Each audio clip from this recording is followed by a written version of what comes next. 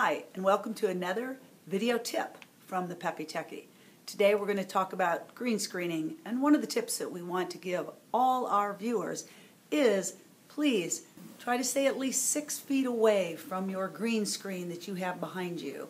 Anything closer to the green screen, you're going to get bleed from the green or the blue background you're using. Try to stay as close to your camera or iPad as you can where your microphone source is, unless you have an external microphone that you can get to pick up your audio. But especially an iPad, you need to be closer to that than you do to the green screen. Good luck. Look forward to seeing your videos.